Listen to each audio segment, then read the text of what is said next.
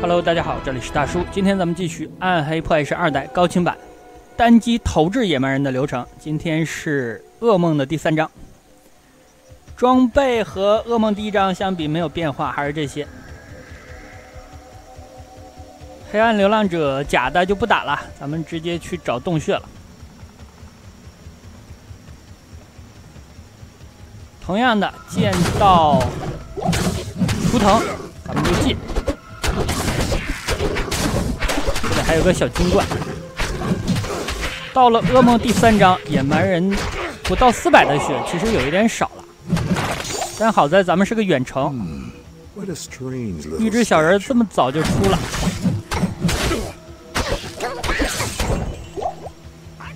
吼一下的话，大概能吼到500多血。因为吼的技能我还没怎么加，咱们的主攻类技能还没加满。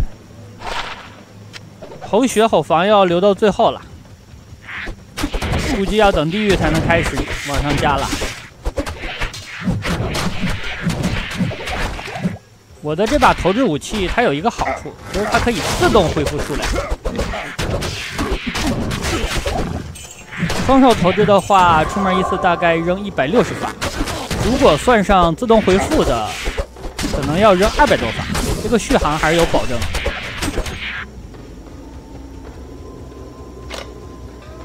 哎，这个图腾这什么也没有啊，没有传送点，也没有洞啊，这就尴尬了。就是你费了好大的劲啊，你满怀信心的来，发现没有洞。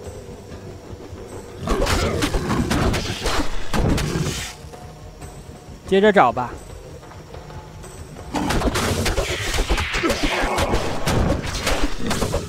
近身面对很多敌人的时候，可以使用双挥。到了噩梦双挥就不一定好用，目前还可以。伤害稍低，但是它可以在近身的状态下同时攻击几个敌人。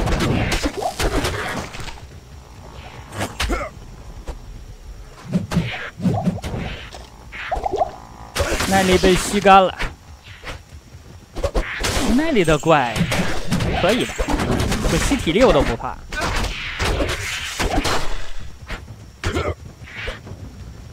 但吸精力的就很要命了，对吧？这个区别大家都懂。哦，洞穴在这儿，找对了。咱们进来了，看一下要的东西啊，在那边 ，TP 过去。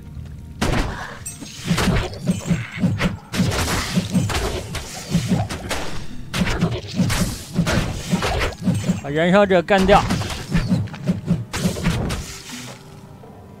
长棍是容易比较值钱的。捡走回去交差了。黄金鸟的任务也要交一下。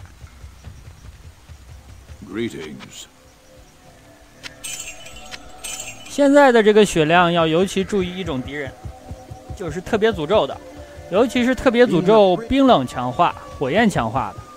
因为它挂的时候会崩你一下，你中了诅咒的情况又被崩了一下。现在咱们的血并不是很多，容易被秒杀的。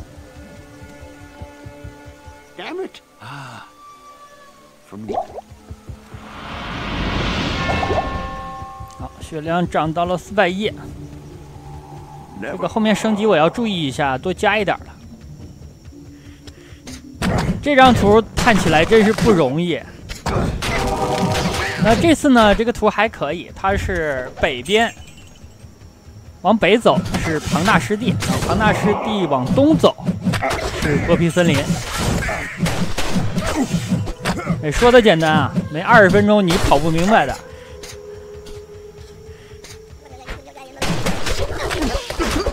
这儿又有一图腾柱，这怪太多了。投掷野蛮人呢，没有什么有效的 AOE 技能。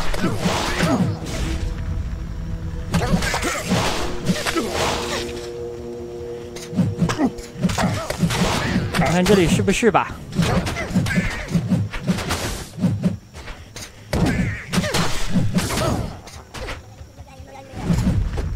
小弟又升级了，希望他早一点呢把破鼓能拿起来。应该是这儿，因为我对那口锅印象比较深。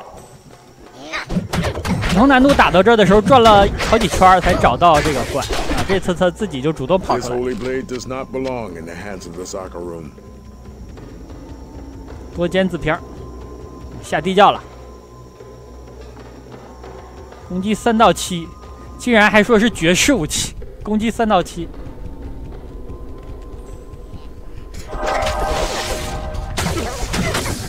这怪好多呀！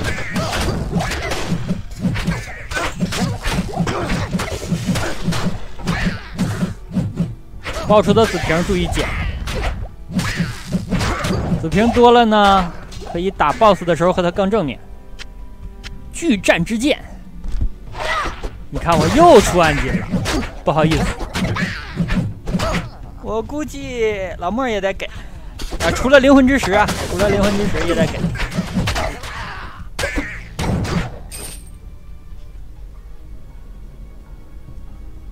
这个只能卖了，没什么用。需要等级29，然后伤害还不高。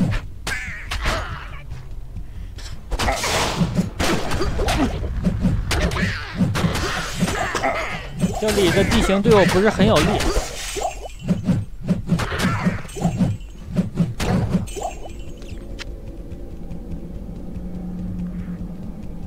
2层竟然在东北侧。最后走的这个方向，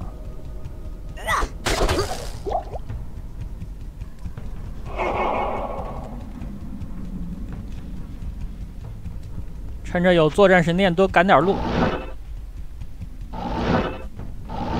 TP 杖能用就用吧，但是比较贵。哦，这批怪看着比较狠啊！哦，不！特别诅咒，燃烧法力，特别快速，这不好惹。放风筝吧，还闪电强化，这是容易秒我的呀。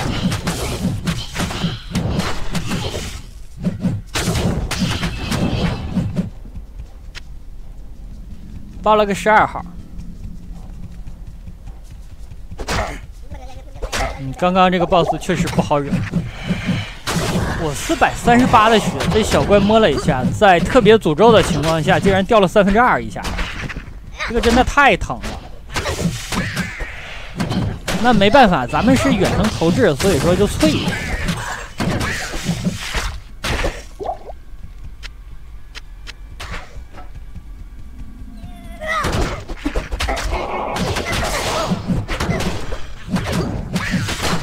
怯战怯退。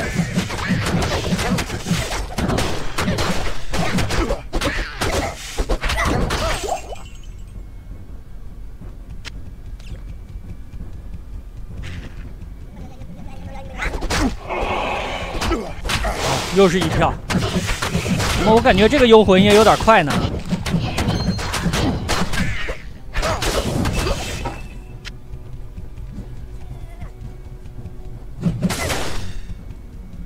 有 TP 杖的话，3层是比较好走，这个2层有点麻烦。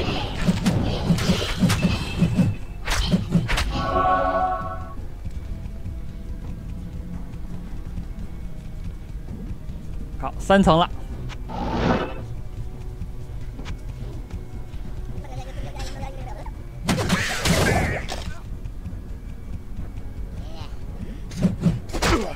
不是这边，那个地方有一个宝箱，空间呢应该比这个房间要大一点。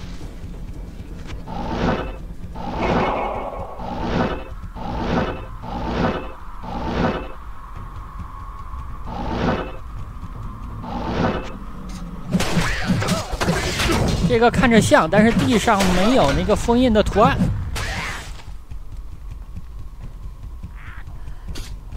东南侧，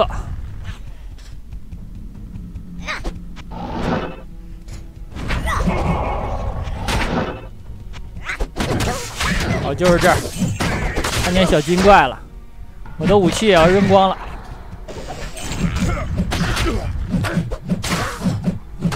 出武器的部分就给大家剪掉了。黄金珠宝，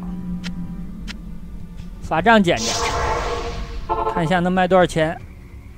This is yes.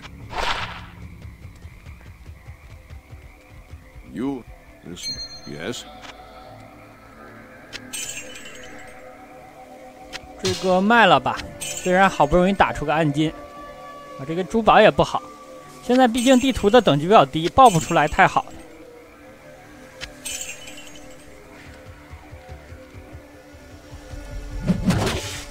走了，下个任务。前面3张图结束之后呢，就是商场的区域。这张的地图就是主要3个区域：商场的区域，啊，之前的森林区域，后面就是地牢区域。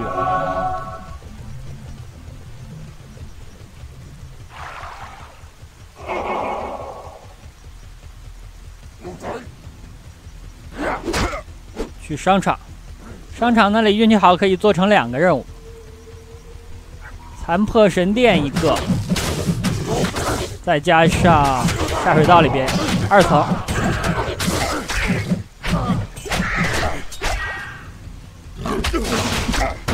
最近的几个角色几个难度下水道这里不太顺利，就经常转了好大一圈，最后才找到目标。按理说不应该。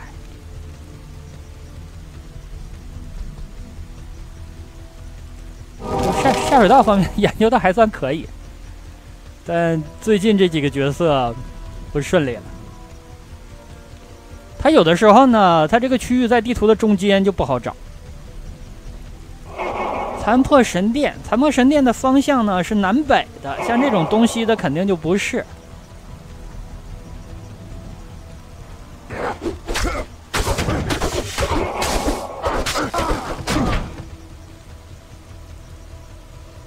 没准咱们把站点找到了。哦，这是吸那里的。你让它吸完呢，你腿就软了，走不动了。来个体力药剂。果然跳上去踩，踩得真准。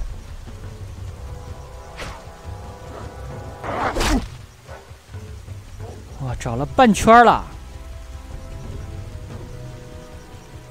这才是原始的暗黑的感觉。你没有开拓工具的，你只能一点点找。好在你知道大致的区域，这个像，就它了。残破神殿，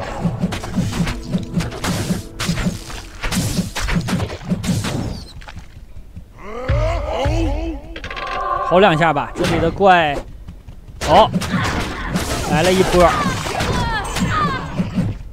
数量好像不对呀，我记得呢，它是一大波来着，这是一小波。哦，在这儿，这大波在这儿，好大一波。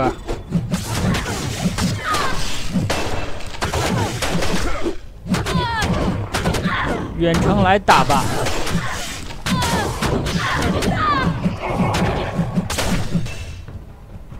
看我吼完的血量已经过600了，还行，我感觉600的血量可以打噩梦。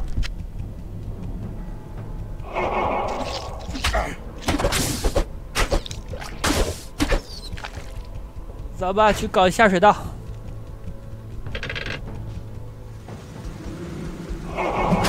刚才已经看见入口。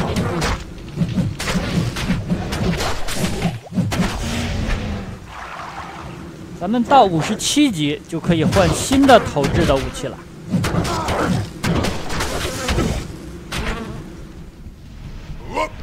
大家看一下左边的小地图就知道了，我在这里晃了多久了，已经几乎把这里逛遍了。这个找的真的是啊，我把所有的 TP 杖的30多下都用掉了，在这里传送了一圈，然后再加上呢，我可以利用跳跃跳过这种小坑小沟，可以说探索的比较有效率了，还找了至少5分钟。这个蝙蝠不是，因为下水道2层是有一个蝙蝠守着的，那找到它呢，基本上就是了啊。这个像，这个颜色也像，原亮色的。哦，它挂了。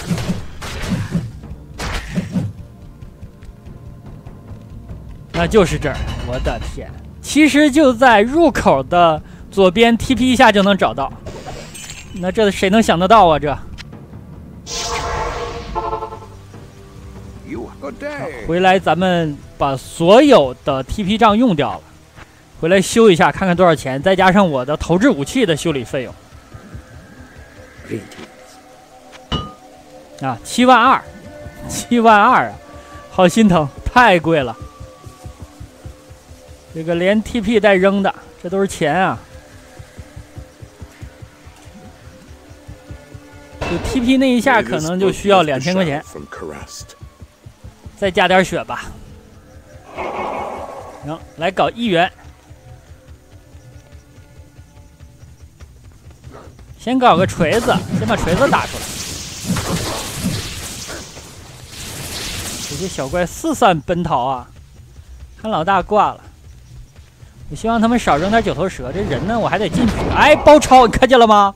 哇，他们这个高级啊，这个战术不错，想来个前后夹击。我进去的时候没发现左边有敌人。洗澡的话呢，就需要我顶着点，小弟是顶不住这个洗澡的。哦，锤子打出来了。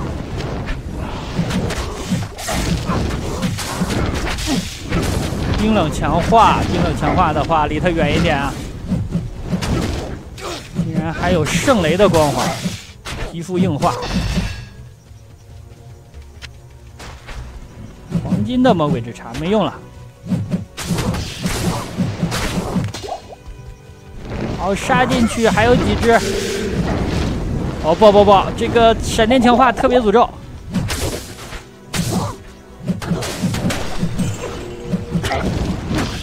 还特别快速，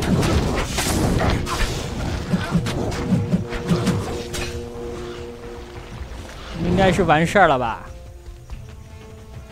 啊，任务记录已经出来了，说明打完了。哦，这还有几只小怪。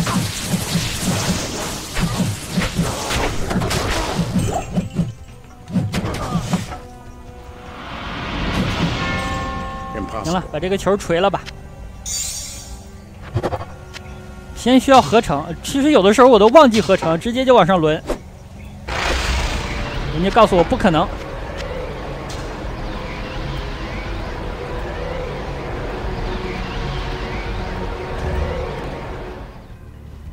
好，咱们来到3层，告诉咱们干掉老莫。鲜血之王这个怪到了地狱我是很怵的，因为他呢非常善于在战场上制造混乱，地面又是火墙又是陨石，伤害还不低，然后呢自己跑得还很快。哦，快跑回来！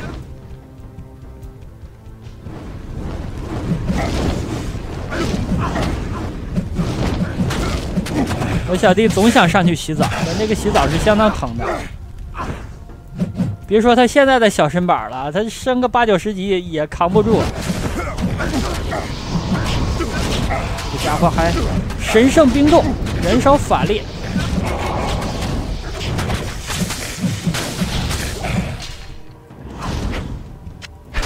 小紫瓶，应该把这里清场，再去打老莫。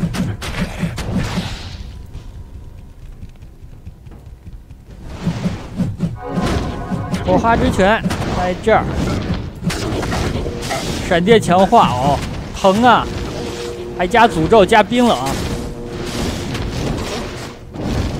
哦，看崩了我一下，大概80%的血。这如果我有被诅咒的状态，当场就扑街了。空虚之指。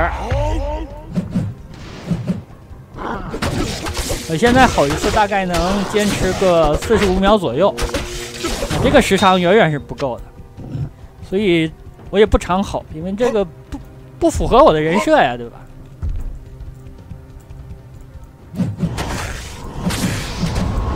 这1个小时的话，我可能是经常用这个技能。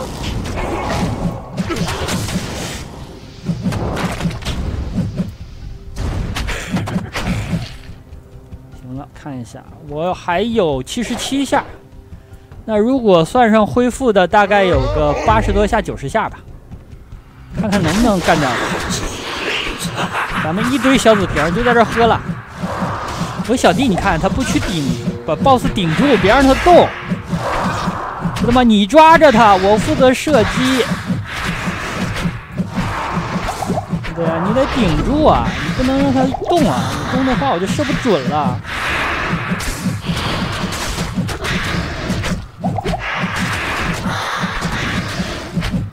差不多了，看一下能爆什么，来点暗金吧。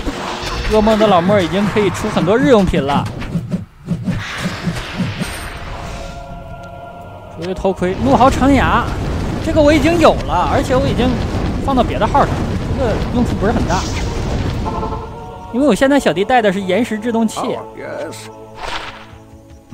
保命的头盔，这些卖一卖吧，没什么用。3万，这个20提速，抗闪电，抗火，哎呦我的天，加敏捷，没有加攻技能啊，也不双吸。那好吧，今天时间差不多，先给大家录制到这儿，感谢大家收看，咱们下期再见。